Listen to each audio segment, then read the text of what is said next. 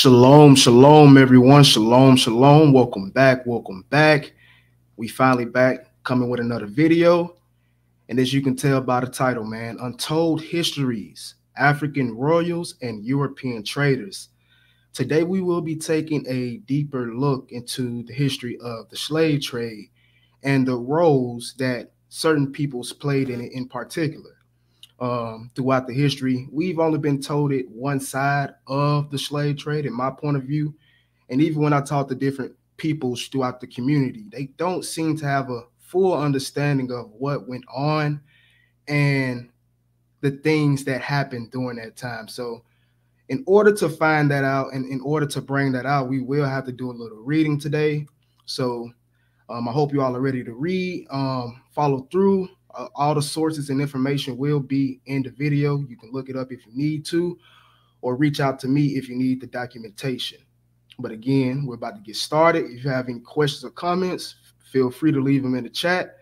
And again, shalom to everybody that's tuning in the chat and that will be tuning in later. So let me go ahead and pull this up and we're going to get started. Okay, so a deeper look. Again, a deeper look into the untold histories of the African royals and European traders.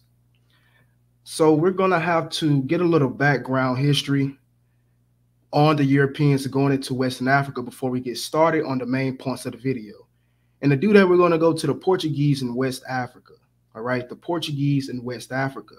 And we're going to start at the top of the second paragraph, where it reads off, the Infante Dom Henrique had held the right to license and tax traders going to West Africa.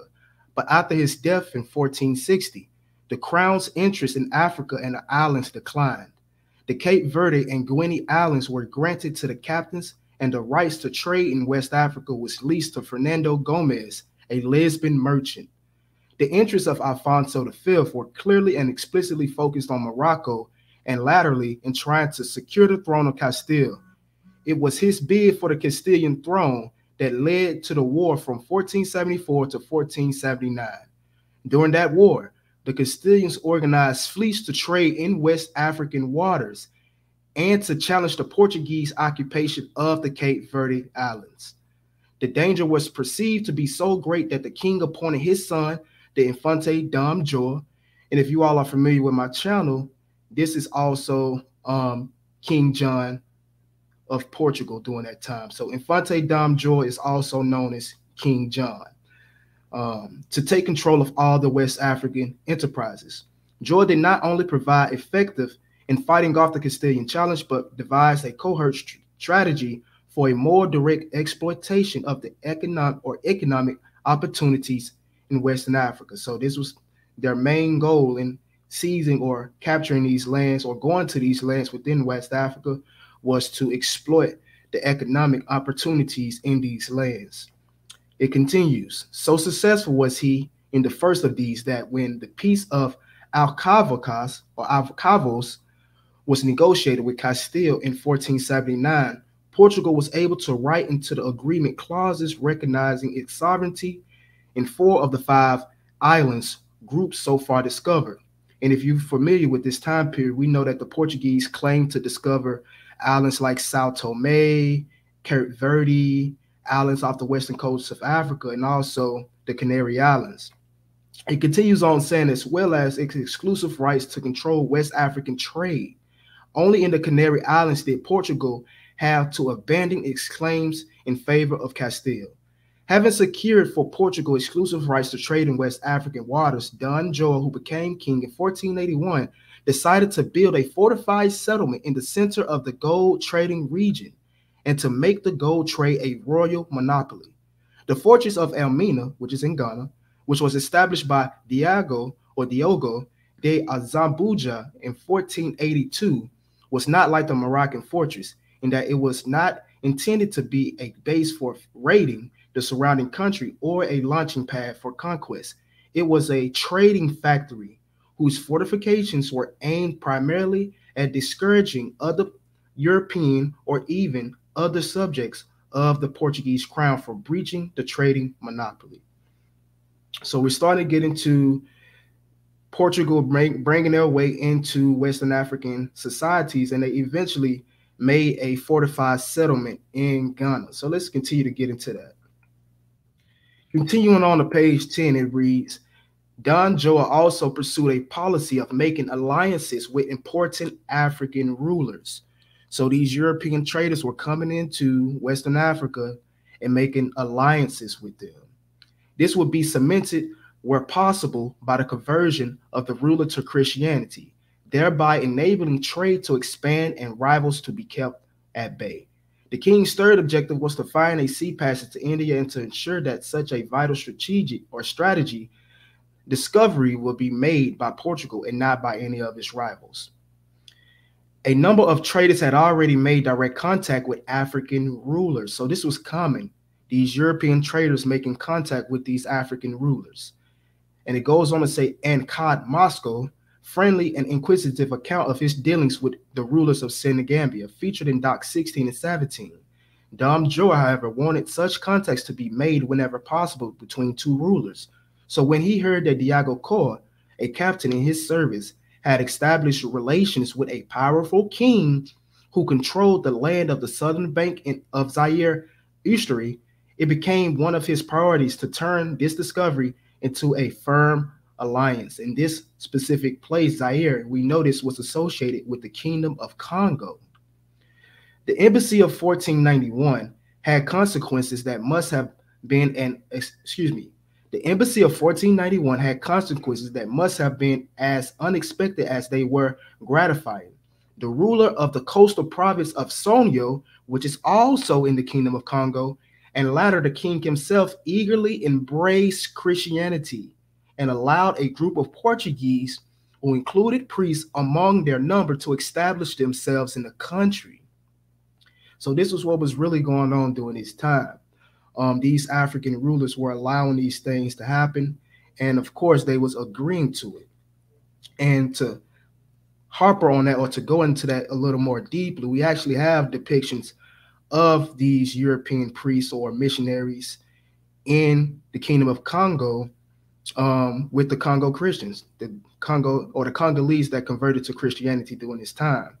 And as the depiction reads, this watercolor depicts a Christian wedding ceremony in the Kingdom of Congo, circa 750, which is exactly what we just read over. The Portuguese wanting to establish alliances with these African kings by way of Christianity. And here's a clear-cut example of one of those. And here's another picture where it shows us a Christian burial. The African powers have placed offerings before the tomb, demonstrating a blend of Christianity and local traditions. But let's continue on, and we're going to read Africa's natural resources and undevelopment. And we're going to start to get a little bit more deeper into what we're trying to review here. And of course, we're going to start at the highlighted. It says, long before the Portuguese landed in parts of what we have, or what have become modern-day Ghana in 1471, gold from the forest region, specifically the Ashanti Empire, and other parts of West Africa formed the backbone of Western European banking and economic systems. European gold coins, which were the foundation of the then European economy and banking system, carried an embossed image of West African elephants because the coins were minted out of Ashanti/Akan gold. So long before 1471, you had trade between the West Africans like the Ashanti and the Europeans, because we know during this time that the Portuguese specifically used their gold coins from the gold in Western Africa from the Akan.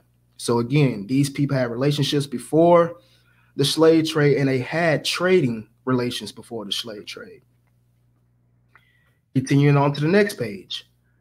From 1471 onward, the Portuguese continued to arrive on the West African Guinea coast on the Atlantic side at the Gold Coast settlement, which they named Elmina, Portuguese word for mine, because of the gold they found there on the 19th January of 1482.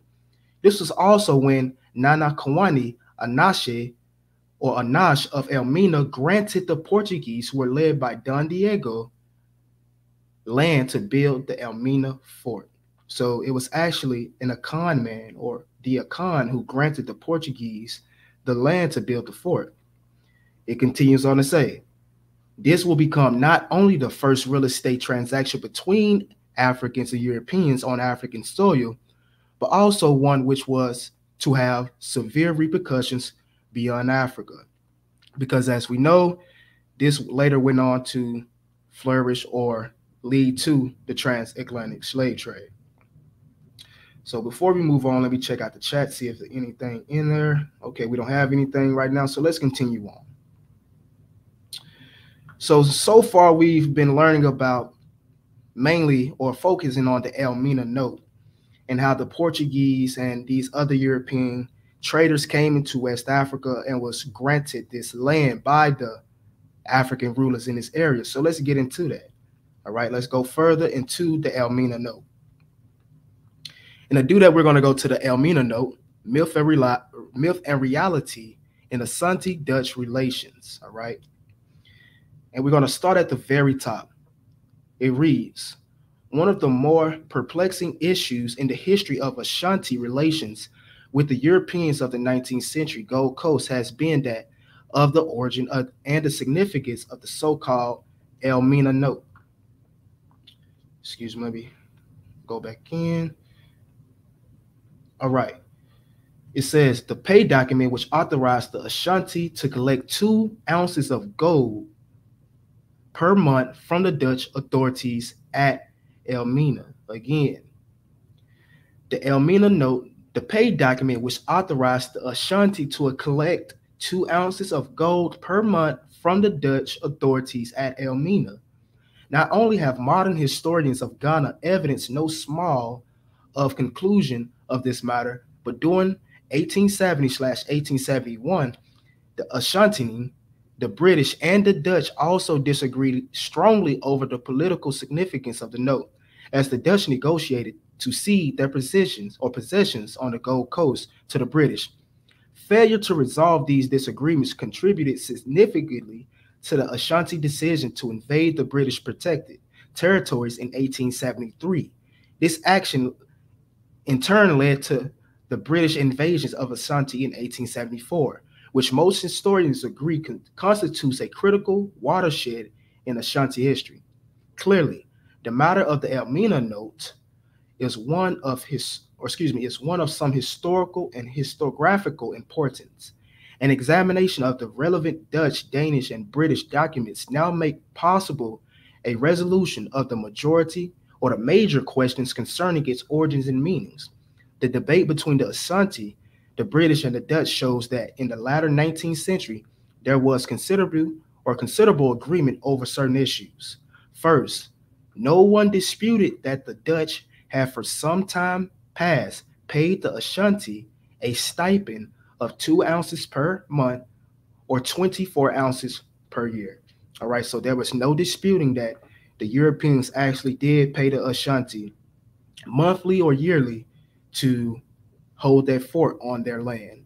Secondly, all parties agreed that the Dutch began to practice this in the early 18th century following the defeat of, this name is extremely hard to pronounce, but of Dinkirenin by Ashanti forces under Asitutu. As Ashanti Kofi Kakari put it in a letter to the English governor, the fort of the place Elmina have for time immorally paid an annual tribute to my ancestors to present time by rights of arms when we conquered Etim, king of Dinkra. Again, the fort of the place of Elmina have from in time immorally paid an annual tribute to my ancestors to the present time by right of arms when we conquered Etim, king of Dinkra. Continuing, Etim having purchased goods to the amount of 9,000 pounds from the Dutch and not paying for them before we conquered the team, the Dutch demanded of my father, Asitutu I, for the payment, who paid it in full, and the Dutch delivered the Elmina to him as his own. When asked by the English to respond to his claim, Dutch Governor C. Nagtagles did not dispute that his government had long paid the Ashanti, inciting tradition. He allowed that the practice begun, or he allowed that the practice begun when the king of Ashanti conquered the Dinkas, and the pay note came into his hands. What the Dutch governor rejected was the claim that such payment constituted tribute, as the Ashanti asserted. So the only thing the Dutch governor disagreed with this whole Elmina note was that it was a tribute, meaning that they just laid down to the Ashanti and was just paying them ransom to be there. He's basically saying that it was agreement between both of them opposed to a tribute, right? So let's see. Let's see. Should we continue reading on? Yes, let's continue reading on. It says, rather, in Nagtauga's view, the Kosked was a mere gift to promote the trade with the natives of the interior. So that was, in his view, that was a view, or that was a gift to promote the trade with the natives in the interior. There was, of course, more than European pride involved here, and the Dutch paid tribute to the Ashanti in respect of their occupation of the fort at Elmina. Then by what right could they cede their forts to the British? Ultimately, as is well known, the Ashanti issued a certificate of apology, withdrawing his claim of the overlordship over Elmina. Though some historians dispute the document authenticity, but whatever the validity of the certificate, more on this below, it must be remembered that the Ashanti continued to object to the transfer of his allies, the people of the town of Elmina, to the British.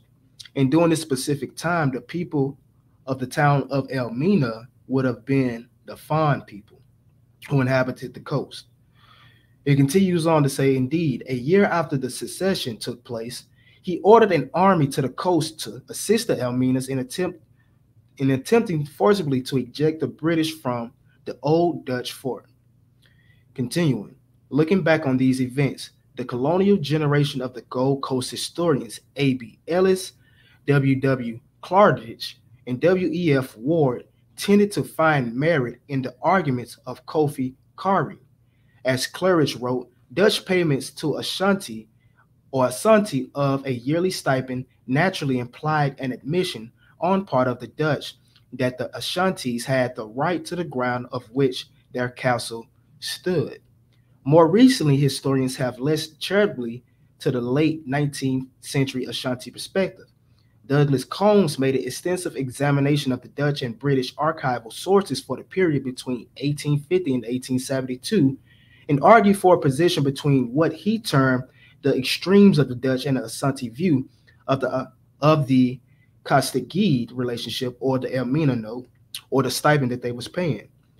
He argued was probably founded on a misunderstanding, intended in one sense by the Europeans, and it was accepted in a very different way by the Africans. So this specific historian believed that the agreement between them was intended one way by the Europeans and understood in a different way by the Africans, which is also possible. So what we're going to do now is take a look at African societies and their role within the trade. All right. And again, shalom, shalom, Brother G. Nice to see you back in the chat. So to continue on, we're going to read from the book An Archaeology of Elmina. And we're going to start at the first highlighted sentence we see. It states, during the 17th century, slaves replaced gold as the primary export from the Gold Coast. All right, slaves replaced gold as the primary export from the Gold Coast. The timing, reasons, and implications of the shift have been the subject of extensive scholarship. At the core of a variety of economic, social, and political transformations were the labor requirements of the emerging plantation system in the Americas. These developments had important consequences in West Africa. Prior to the 17th century, European coastal trade was essentially the same as that of the trans-Saharan and Indian Ocean systems, which had begun centuries earlier. The items involved consisted of many commodities and luxury items from which there was already a demand. African gold was exchanged for metal goods, coral shells, clothing, and beads. The volume of trade was dependent on European production and supply of capabilities, as well as African trade and distribution networks. Initially, African economies remained self sustained and largely functioned independently. The slave trade, however, increasingly immense the African economies that supplied the slaves in many instances throughout raiding. All right, let me read that again. The slave trade, however, increasingly diminished the African economies that supplied the slaves in many instances through raiding. Continuing. The historical and archaeological data that are available are insufficient. Are insufficient. This part is, because this part is being blocked off on the StreamYard. I'm gonna just skip this part. It says the historical and archaeological data that are available are insufficient fully the consequences of the slave trade on African populations. The majority of the documentary sources, and hence much of the history of the topic, focus on the coastal ports through which enslaved Africans passed, not on their actual ethnic origins. Understanding the African impacts as well as the cultural heritage of Africans in the diaspora is dependent on much fuller knowledge of developments in the vast hinterland of Africa from which the slaves were drawn. What is clear is that the impact of the trade varied in individual society or social, cultural, and historical settings.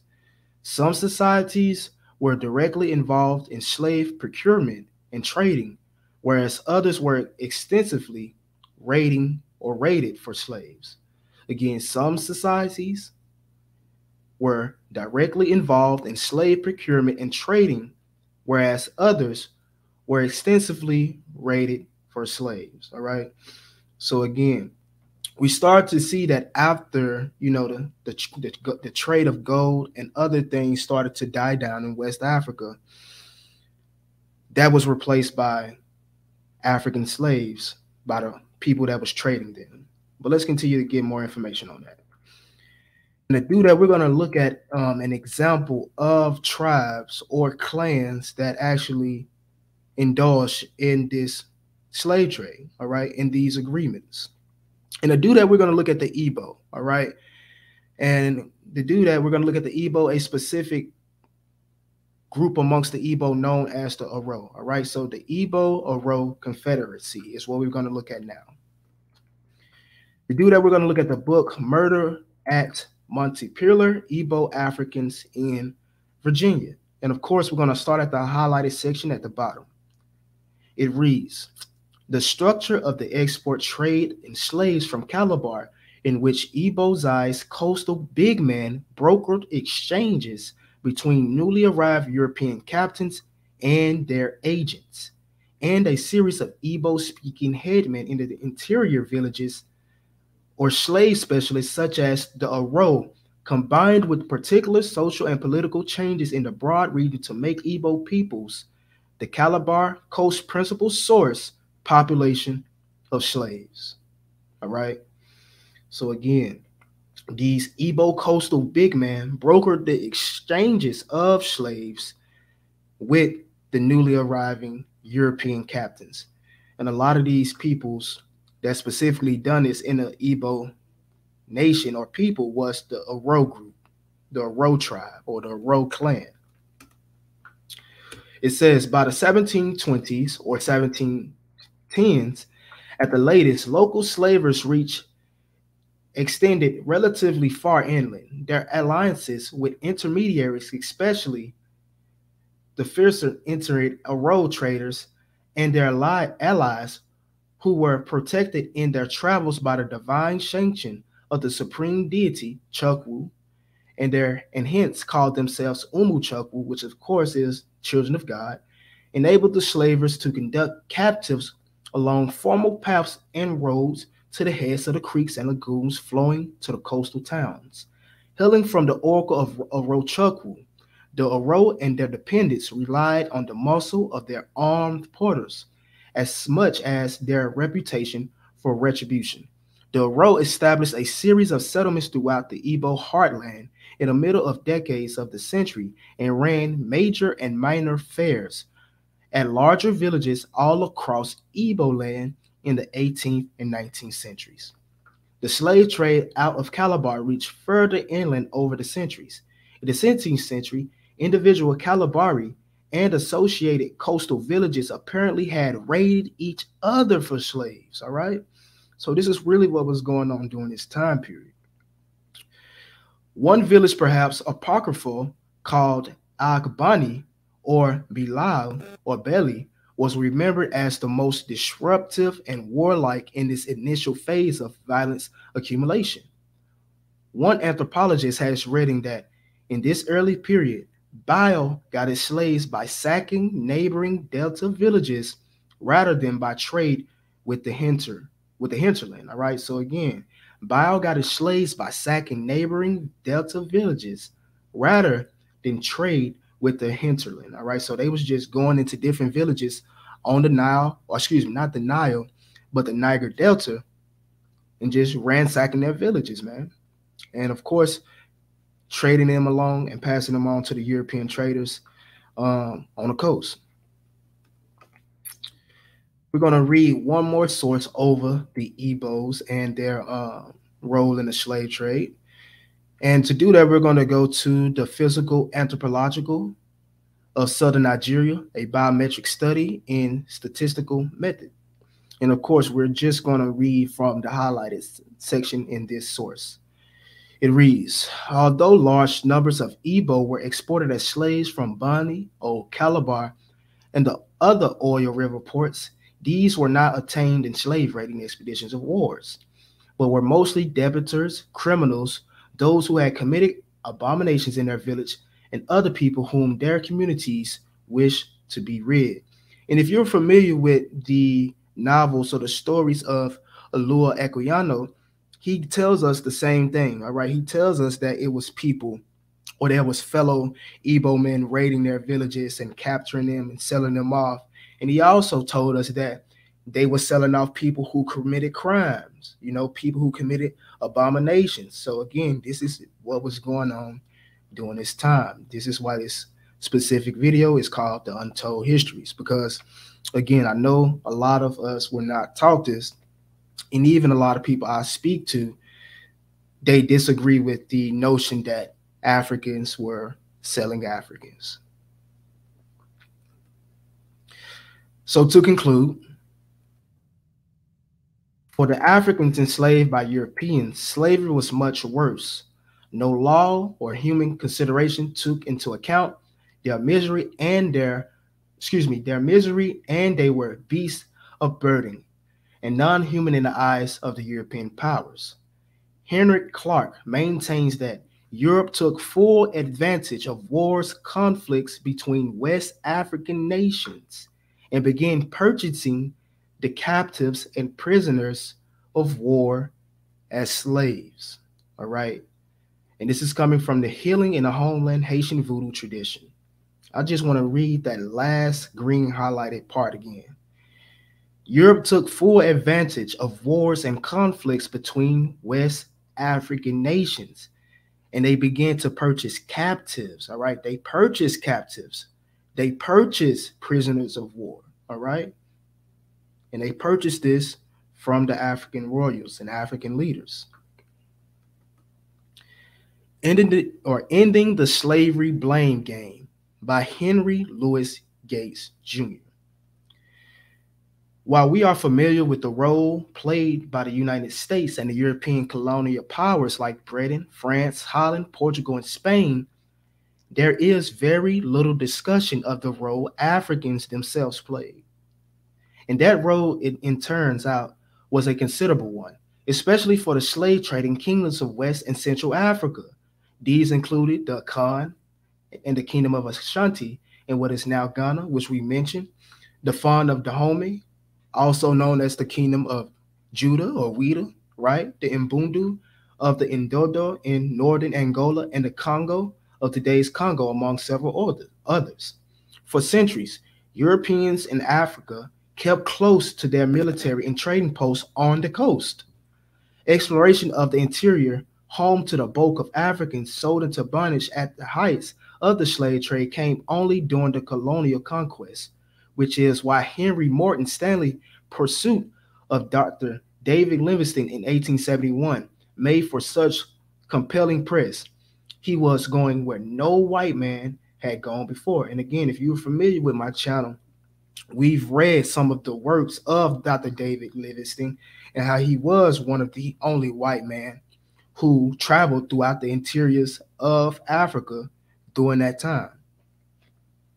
Continuing, how did slaves make it to these coastal forts? The historian John Thornton and Linda Haywood of Boston University estimates that 90% of those shipped to the New World were enslaved by Africans and then sold to European slave traders. Okay, 90% of those shipped to the New World were enslaved by Africans and then sold to European traders.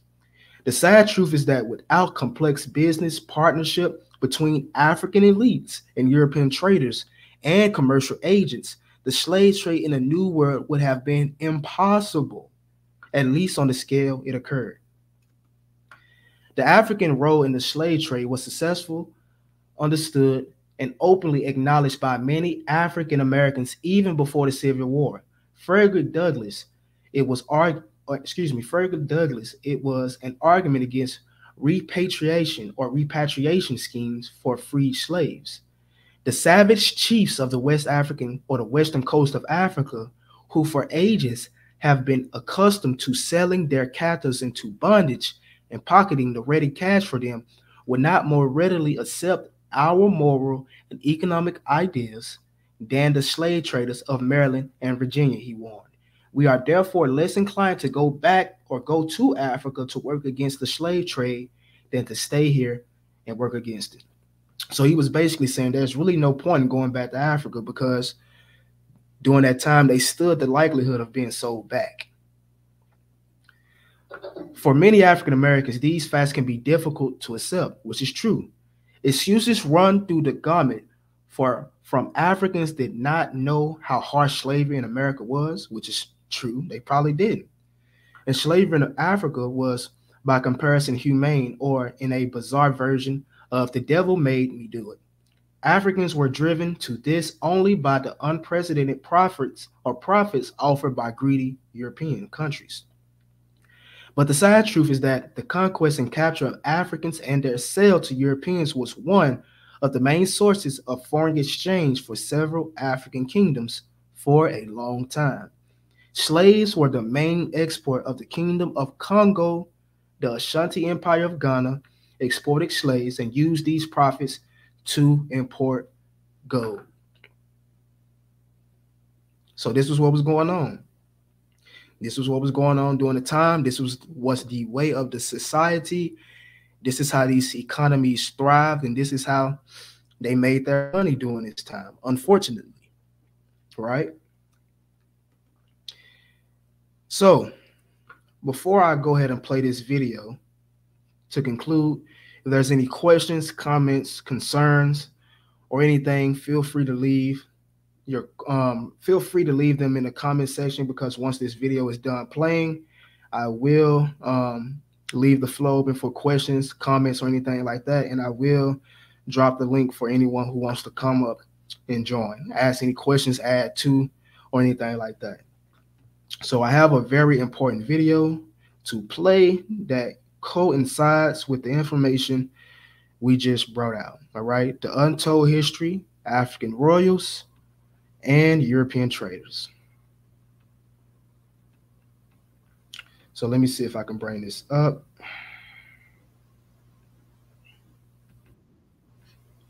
Let's see.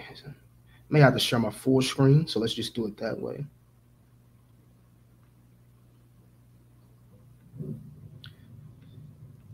All right. So let's do this. I'm going to put myself on mute and we're going to play this video.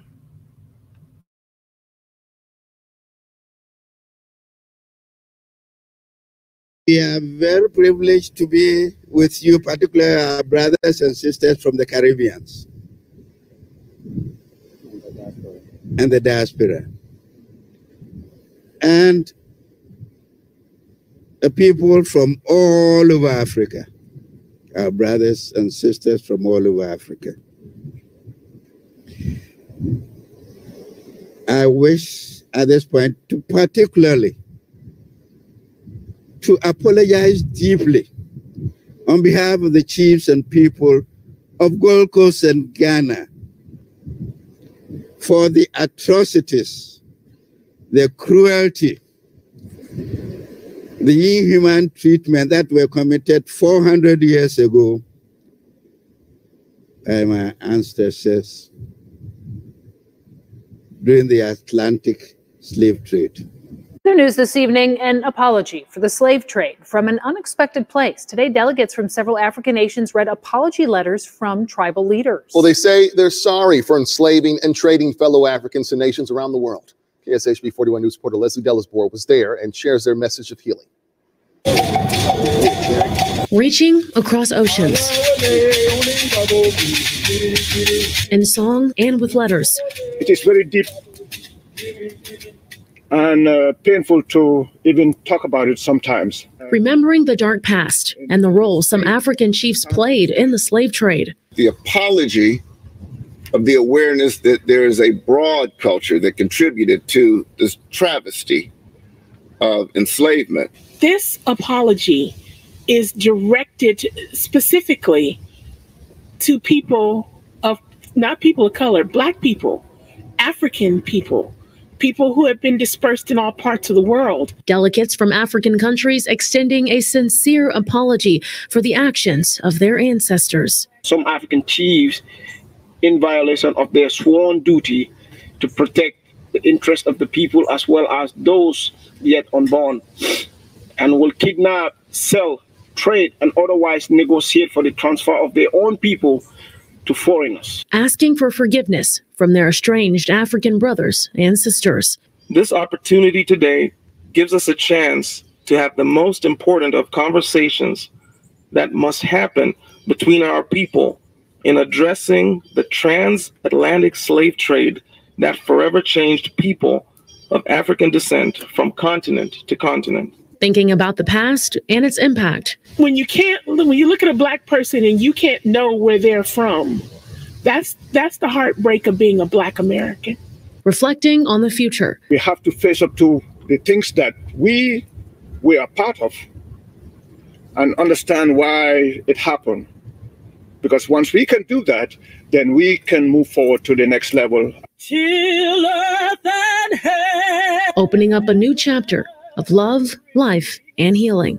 I now know that they acknowledge, they being in Africa, acknowledge that I'm a sister, that I am a mother, that I am a descendant, and not separating me from the history, not separating my journey of 400 years just because I landed here. In Kansas City, Kansas, Leslie Dellisbour, KSHB 41 News. We come in humility and brokenness to repent for the sins of the leaders in Africa, and in particular, the sin of selling our own brothers and sisters into slavery. This great sin brought untold pain and misery to millions of people of African descent, and judgment to the African people who remained on the continent. The grave sin of slavery scattered our people all over the face of the earth, where they have suffered great deprivations and loss. If it were not for the part that our African kings and chiefs played in the slave trade, this evil trade could not have survived.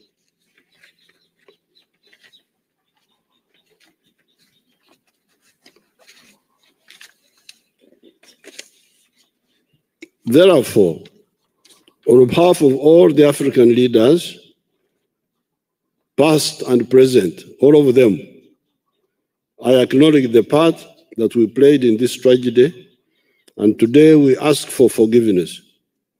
We seek forgiveness for the great pain and loss that the myopic and selfish decisions of our leaders caused our brothers and sisters of African descent around the world, and we ask their forgiveness.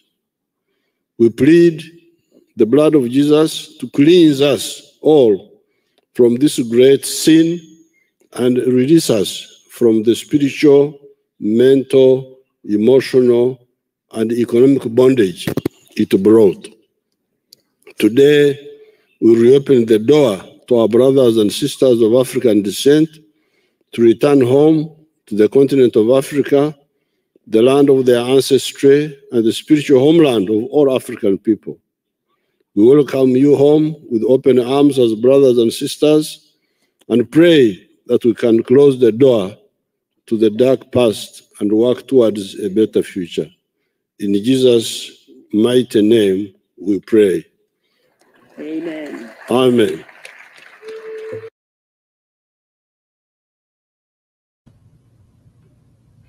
So need I say more on that specific topic? Need I say more? We reviewed a lot of information. So if you just now tuning in, I advise you to start over. We brought out the history of the Elmina Note, which was between the Khans and other European traders coming in at the time, agreement between them that the European traders can set up a fort on their land and, of course, trade from there. You know, that, of course, led to slaves being traded from the Elmina Castle. That's why it's such a major historical slave site to this day. We also reviewed the Kingdom of Congo converted to Christianity and also trading slaves. We looked at the Igbo Oro Confederacy part in it as well. And again, we just reviewed a lot of history that has been untold and also unliked by those within the community. So at this point in the video, if there's any questions, comments, concerns, please feel free to leave them. I will be dropping another video here in the next week or two. So stay tuned for that. And again, how's everyone been, man? What's going on with everyone? Just drop the link in the chat if anyone wants to come up for a minute. And again, I'll just stick around for a few minutes to see if there's any questions, comments, and or concerns. And again, shalom. Shalom to you. All right, shalom up. Shalom to everyone in the chat, man. Shalom, shalom. Hope everyone's been doing well and blessed. And I hope everyone enjoying their Shabbat day as well. But like I said, I have a few releases or a few video ideas or topics I plan on releasing. Hopefully here soon we can talk about the genetic difference or the genetic makeup of African Americans. And also I have a vlog style type video that I'll be releasing where I visited one of my ancestors' slave plantations. All right, so we should be releasing that here soon in the next few weeks. And shalom, my brother. I've been pretty well, grinding, focusing, trying to advance. How about yourself?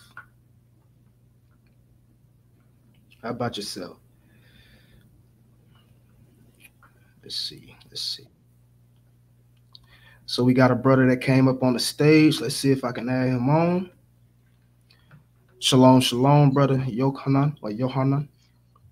Shalom, shalom. What's good, Will? What's going on? Not much. So I got a question. So you know how it mentioned in the video about the slave trade and our ancestors, gave us away.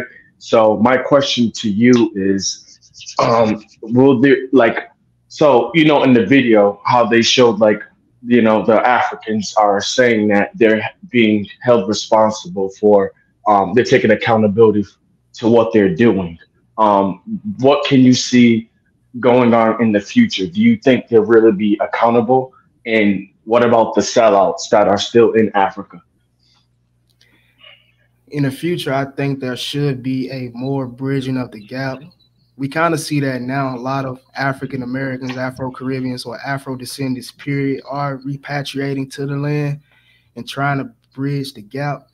I think it'll just come with a conglomerate of things coming together. Like there has to be an educational thing going on. There has to be a financial thing going on, and there has to be something going on to where there is no greed between the two groups. Because even when people do repatriate back to Africa, you know, you got the good stories of the people who's living and thriving well, and then you also have those stories of the people who, you know, wish they was in America per se.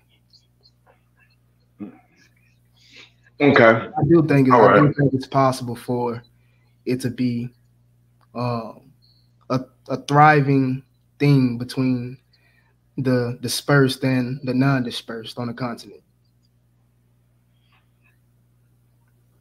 Okay. Yeah, because that's my main issue too. You know, like, you know, there's a lot of sellouts in a lot of countries, and you know how the government don't want black people to know what really happened. This is why they hide certain information and certain ancient information from us, because once we start to wake up, they're going to be shitting their pants, which would be, you know, higher elites that control the world, you know, not politicians. Rockefeller, Bill Gates, was it Queen Elizabeth and her family, Prince Harry, you know, people like that. And there's other people that are in other countries that are in Africa, you know, people that are in DR, higher up ministers in Brazil, and, you know, all these people, you know, they're trying to make one world government. So, all right. Yeah, appreciate you. Yeah, no problem, bro. It's just about being morally better as a person or as a group, because you know they knew that wasn't morally right. I'm pretty sure they just wanted to, you know, grease their pockets. You know what I'm saying? Mm-hmm. I'm pretty sure they understood morally it wasn't right, or you know, probably some of them did if they were selling people who were stealing or committing sins. You know what I'm saying? Or abominations, as they put it. Hell yeah, man. Oh man, we are starting to wake up and know, you know, knowing our true identity, knowing our true history, and I think the government is getting worried now, and they really should be, because once we find out the truth, you know, what are they gonna do? Are they gonna try to kill us all? I mean, they're already doing that with the foods, but you know, yeah, bro. Yeah, I appreciate you, Will. Will, I'm gonna holler at you later. I got things to do, but I just want my boy, yo, everyone in the chat, yo, shalom, shalom. My boy Will, he's the goat of this, so please listen to him. Before you listen, I gotta say this too.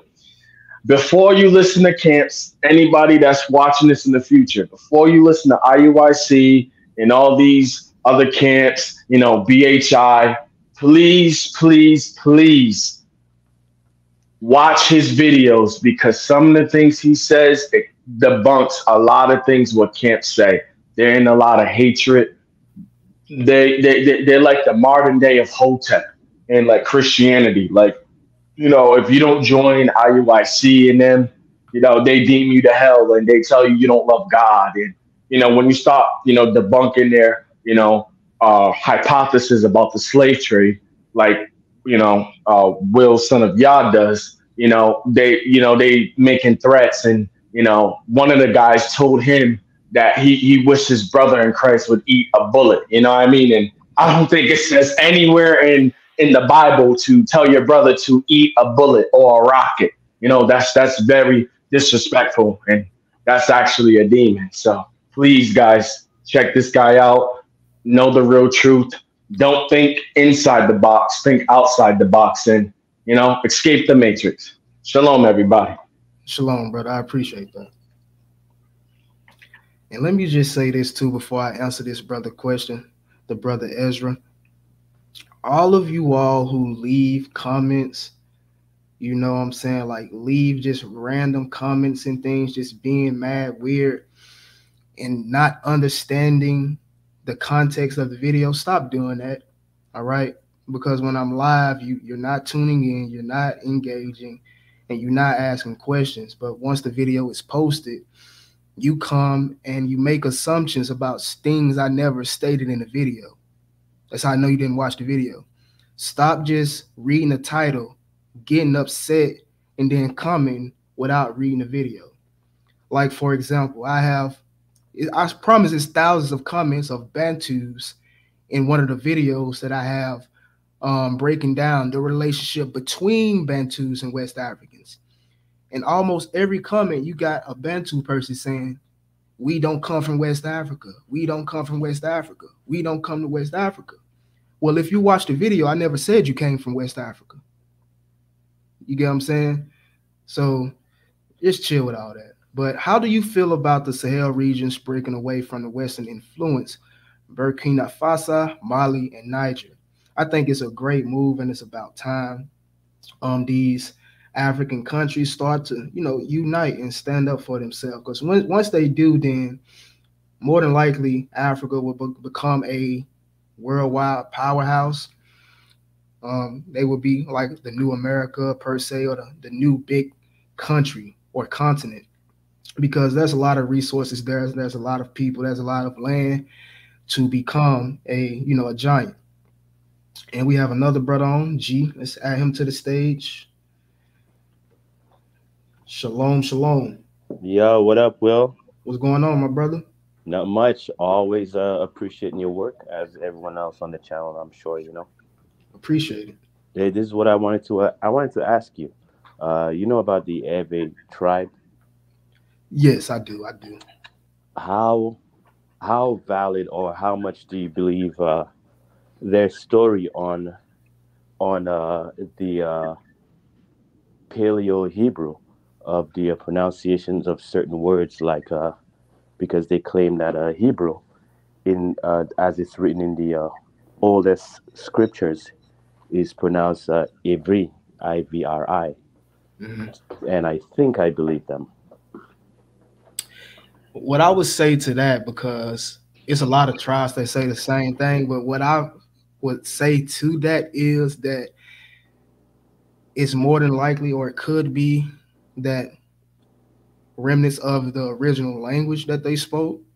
You know what I'm saying? Like if it was Hebrew or Semitic or an Israelite language or tongue that they did speak, you know what I'm saying? Some of those words would be in their language today, because their language today is like Niger Congo. So it's mixed. But that's why you see throughout these different languages, you can find remnants of these Hebrew words, phrases, names. You know what I'm saying? So yeah, it seems that way.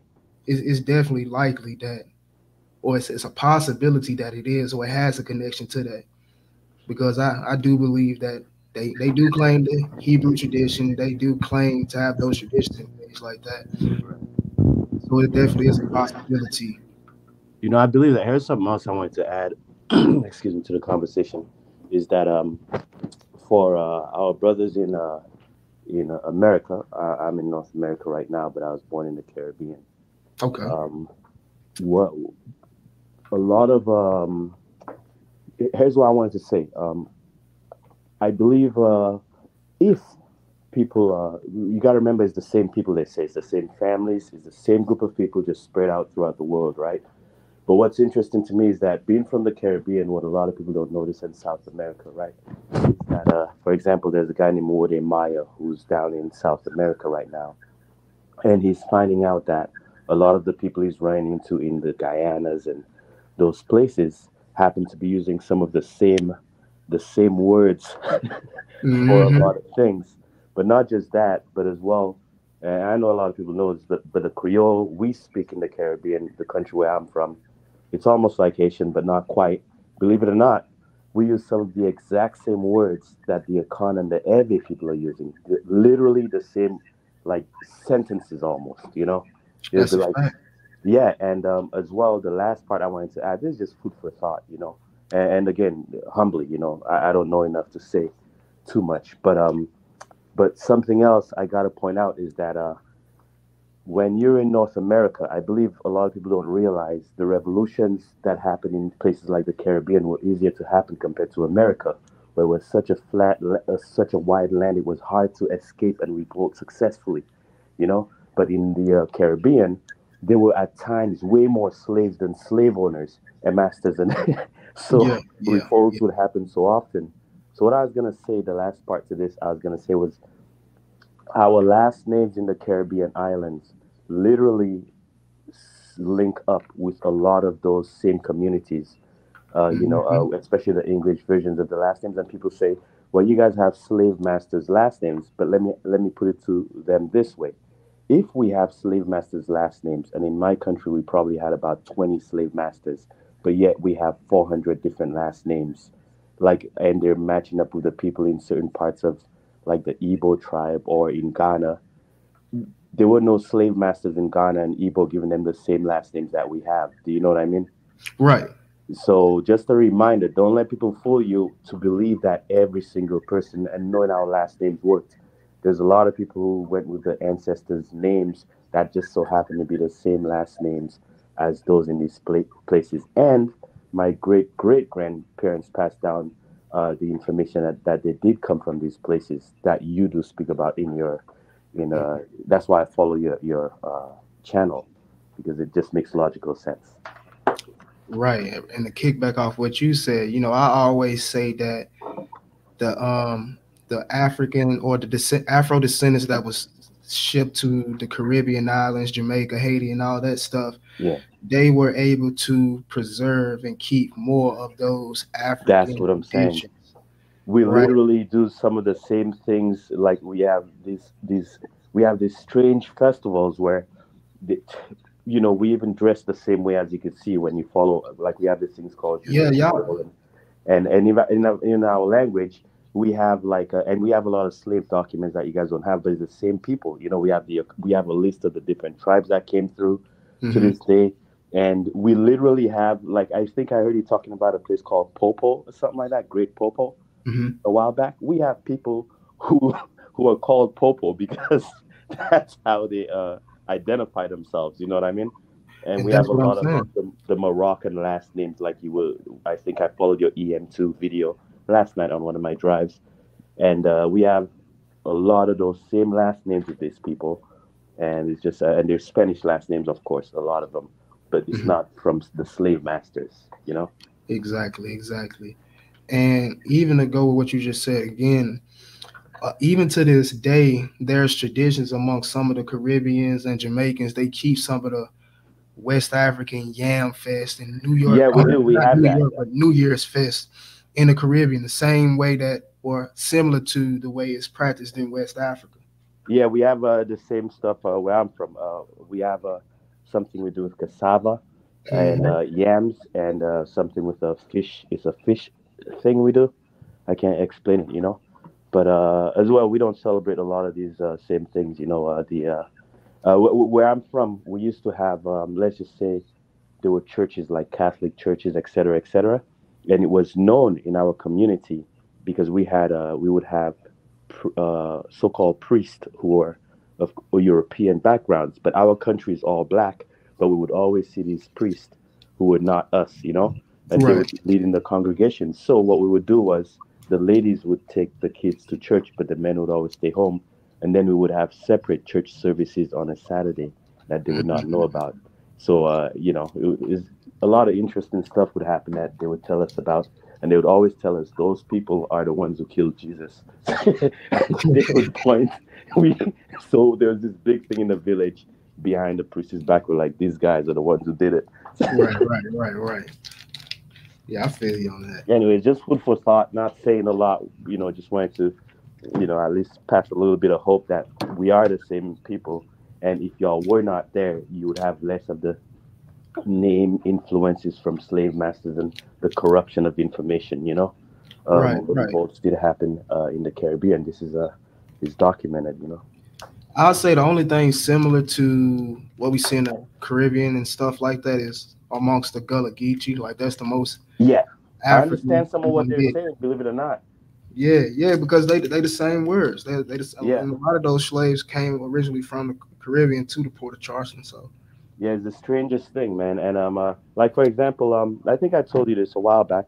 In Akan language, if they have to say "I am," I saw this thing where they were trying. This guy was doing a speech on exactly how do you say "I am" in ancient Paleo Hebrew, and what he came up with was the same way that they say "I am," because some of their letters are interchangeable, like the Y's and the M's. So if you do a Google Translate for I am in a con or airway, it'll say moye. And that's literally what we say, although we are supposed to be, where I'm from, a French or an English colony, we still don't say I am, or we don't say je suis, which would be the French part. Instead, we still say moye, which is the same thing. And ironically, that's the name of the Lemba people. If you ask them, it's moye. Or moyezi is how they say. Anyway, it doesn't matter. The point is the same people using the same words to describe certain things, which I find is ironic. Dang, you gonna make the Black Native Americans mad, brother. Yeah, I don't give two about any of those guys. I really don't care. They gotta talk to my uncles, and they don't want it with them. That's damn sure. I feel you. I feel you. Anyways, family, y'all stay well. Shabbat shalom, and we'll go talk again. All right, my brother. Shabbat shalom. All right, sir. All right, guys. If there's any more questions, comments, or anyone wants to come up and join the stream, get some thoughts out, I'll leave the stream open a few more minutes just to see if we get any more questions or comments. If not, just be on the lookout. I'll probably break this live down into smaller segments so it can be dissected better for the people. And again, sometime next week, maybe Saturday, I'll do another live video or drop a pre-recorded video. All right. So again, I see no questions or comments, so I will get ready and wrap this up. You all enjoy the rest of you all Shabbat, and again, I will see you all soon. Shalom.